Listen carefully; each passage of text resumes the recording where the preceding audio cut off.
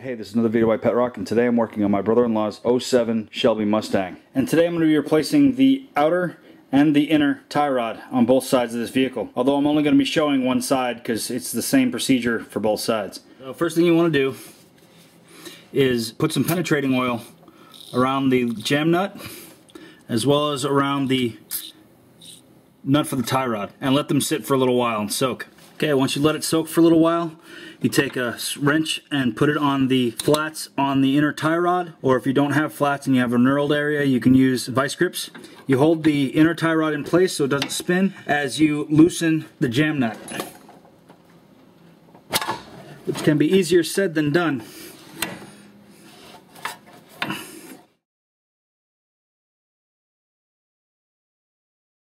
Next, you want to remove this nut. It'll be on there a little bit tight, so it may take a little bit of effort to get it off. To remove the tie rod end from the spindle, however, to do that, the best way is to take a hammer and hit the spindle right here to knock it out. The vibration will cause the tie rod end to just fall out of the tapered hole. Problem is that vehicles equipped with ABS sensors or speed sensors on the front end are very sensitive, like this one right here. So it's a good idea to remove this before you start banging on the end of the spindle so that you don't damage this relatively expensive, for what it is, sensor. So put some penetrating oil on the bolt and zip it off. Just take a pair of pliers and, sorry if I'm blocking, but you take a pair of pliers, put it around the housing and rotate back and forth to break up any rust or anything like that that might be holding the sensor in place so that you can remove it without breaking it. And just wiggle it out of the way. So if you look, even though it's a plastic sensor, there's a lot of dirt and grime and what looks like rust around it that was making it difficult to remove. So you want to hit that with some PB Blaster or penetrating oil to remove that rust so it makes it easier to remove. So just tuck it up out of the way. Okay, now we can remove the outer tie rod from the spindle. Now if you're just replacing the inner tie rod, you don't want to destroy the outer tie rod. So you don't want to use a pickle fork or anything like that to jam it in there and try and pry it out. You also don't want to hit down on the top of the screw because it can mushroom and then make it so you can't remove it at all without a cutting torch. So the best thing to do is to basically hit what the bolt goes through, which is right here. Take a hammer and just whack it a few times.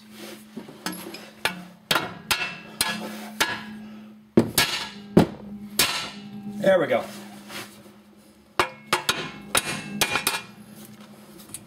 So now that the tie rod's out, you can move the spindle out of the way so that you get a little bit more room. Hold the inner tie rod in place and then drop your wrench and then rotate this and count the number of times that it rotates. So 1, 2, 3, 21,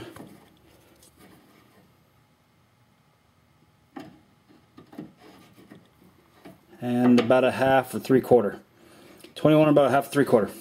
Now you want to write that number down so you can remember it when you're putting everything back together again. Now we need to remove the inner tie rod. It's held on from the factory by these metal clips that are supposed to be one-time use, but there are ways of removing it without breaking them. But if you do, it's not a big deal. You can just replace it with a zip tie. So the way I do it is I take a screwdriver of proper size and just twist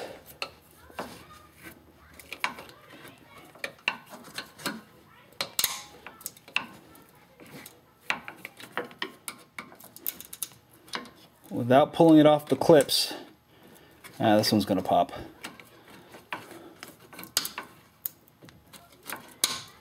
Yeah, so it broke it. Oh well, not a big deal.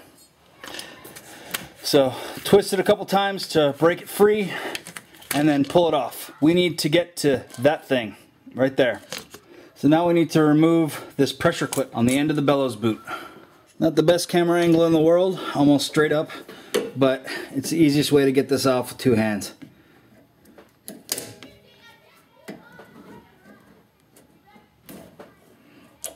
So now we can push the bellows boot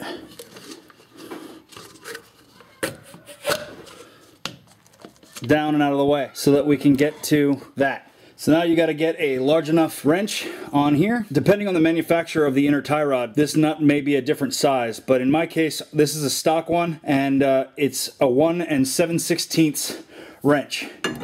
And you can just turn it up. Just break it free. No special tools required for that. And there's your prize. So we need to remove this nut so that we can remove the bellows boot and transfer it over to the new inner tie rod. You want to clean out the threads inside the rack to make sure that there's no debris or old Loctite or something like that in there. That'll prevent the new inner tie rod from screwing in there all the way. In my case, it's actually pretty clean, so I don't have to worry about it. So now you want to compare your old to your new inner tie rod. Specifically, you want to compare the length from end to the flat on the back here. The point to that is so that if your new one is longer or shorter, you can adjust the number of turns when installing the outer tie rod to account for the missing or extra threads on the end of the inner tie rod. In my case, they're both the same length, so I don't have to do any extra counting. So now you want to take a little bit of red Loctite, just put a strip of it like that, nothing major, on the threads. Snake it into place and just screw it in.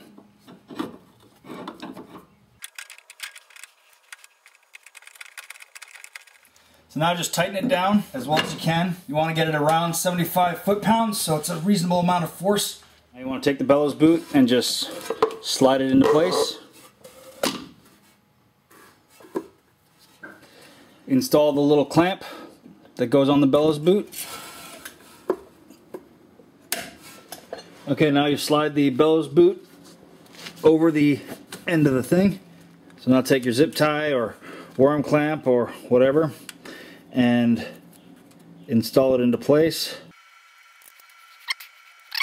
And there you go. Now the boot is secure. Here's your new inner tie rod. This is one made by MOOG. So one thing you want to do is, if you look closely, there's a little bit of the top part that's thinner than the rest. You want that facing inward. This is effectively the relief valve. If you pump in too much grease, it's going to relieve through this slot here. So you want it to be facing inward, not towards the rotor. While you have it off, it should be pretty easy to rotate. Next, you need to install the Zerk fitting that comes with the kit. The hole doesn't actually have threads in it. That's actually normal. Don't think that you have a defective part. It's actually supposed to be like that. The threads on the Zerk fitting itself create threads in the hole that it goes into. So make sure that you try to get it in as straight as possible. I find it easiest to insert the Zerk fitting off the vehicle so that I can ensure that I get it in nice and straight and secure. So just start the threads, double check that it's straight. It's a 7mm end. Get it started, lightly turn it, make sure that you're still going straight. It's going to be tough to turn because you're cutting threads as you're turning it. You want it to bottom out. There.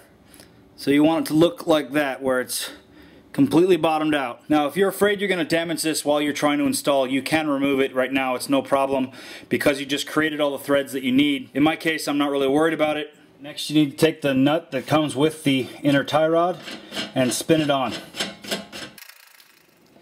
So you want to spin it down close to the end. The reason being is you want to add a little bit of anti-seize to the threads here, so that when you tighten this back up again, this nut will go through that anti-seize and be protected by it. There are a couple reasons why you want to use anti-seize here. One is that it makes installing the outer tie rod a lot easier. Two, it makes removing the outer tie rod in the future a lot easier. These things don't last forever, so chances are, if you're going to keep your car for a long time, you might have to replace it again later. So it just makes your life easier. The final and most important, in my opinion, reason is because it makes aligning the vehicle a lot easier. The tech is going to have to rotate the inner tie rod to push the outer tie rod out and in. And if the outer tie rod is rusted onto the inner tie rod, that's not going to be a very easy thing to do. This is going to make the alignment a lot harder, and it's going to make the alignment less accurate. So do yourself and your alignment guy a favor and put some anti-seize on the threads here. Doesn't have to be a lot, just put a little bit.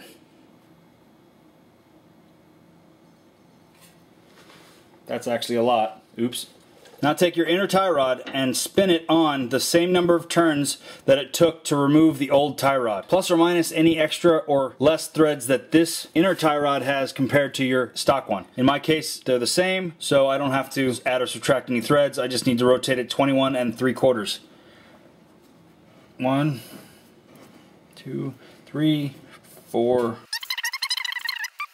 21 and 3/4. That's it.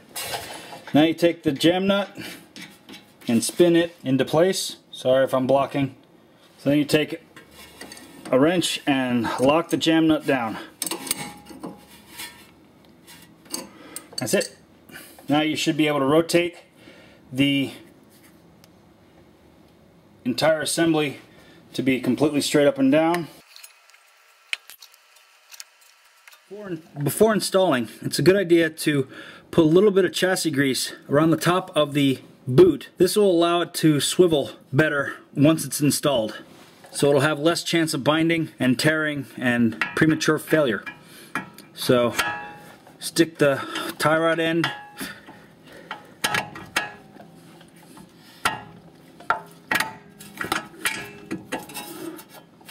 there you go.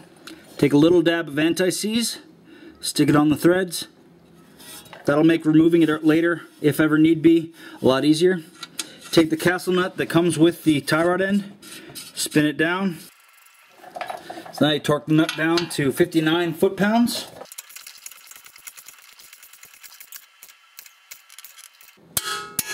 So now I'm not sure if you can see this or not, but there's a hole in the stud that you need to line up with the notches in the castle nut. So if you look, just barely out. I can only put part of the cotter pin in there. So I need to tighten this to make the notch line up. Never loosen, always tighten.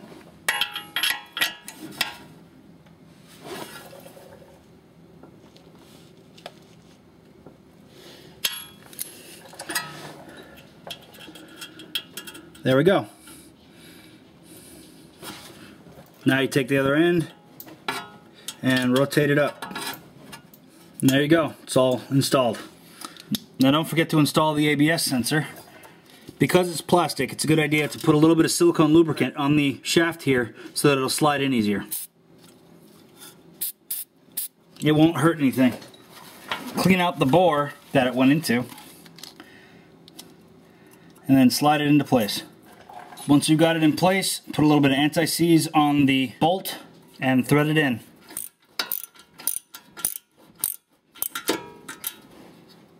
So now you need to grease the tie rod end. So you take your grease gun, attach it to the Zerk fitting, and pump it up until it starts to squeeze out like that. So once it's settled down a little bit, just wipe off the excess.